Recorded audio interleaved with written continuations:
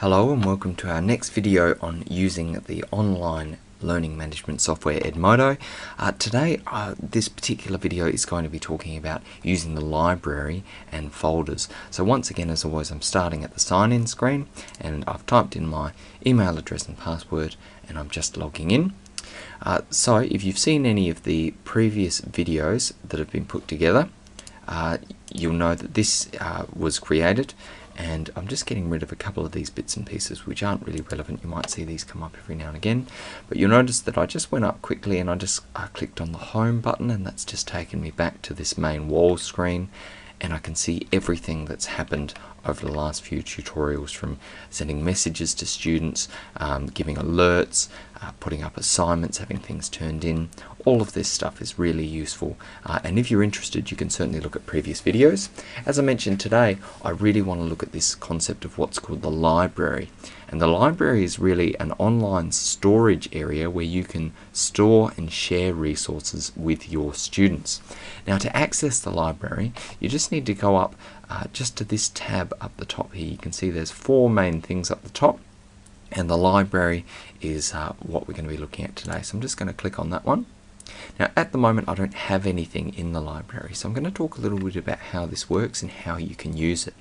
So first and foremost, it's a bit of a circumstance. If you can imagine, I might have a worksheet, or I might have an information sheet, or I might have some notes or anything like that that I want my students to be able to access. So rather than uploading it simply on the wall and having it disappear down the line, I can put it in the library, and that means it's going to be a lot more consistently accessible. So I'm going to add a file to the library, and then I'm going to show you some of the things that you can do with it. So I click Add to Library, and as you can see, I can upload folders, but I'm just going to focus on files in this case. I can also upload a link, so I could put on a URL there which students could have access to, and that's always a really handy thing as well. But I'm just going to go to my desktop, and I'm just going to come down, and in this case I'm using an English resource which is about a list of rhetorical techniques. So this is a really important document I know I use with my English classes. So I select that one and just say open, and as you can see down here, it's just uploading that file, and once it's done I click add. And here it is. So this is a Word document which I really want my students to be looking at all through the year. So rather than putting it on my wall and having it eventually disappear as I start to add new things, I'm going to share it with my students in a different way.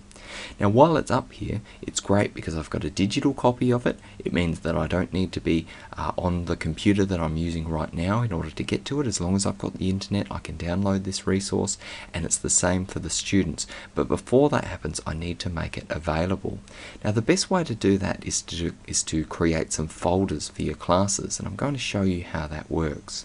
So you can see up here at the moment I'm looking at the items that are in my library, and there's only one item. So I'm going to put that in a folder. So I'm clicking on the Folders tab. Okay, and you automatically have a Favorites folder, and that's just to put anything that you might see or be interested in. But I'm going to create a particular folder. I'm going to say Create New Folder. And in this case, I'm going to call the folder English Resources. Just like that.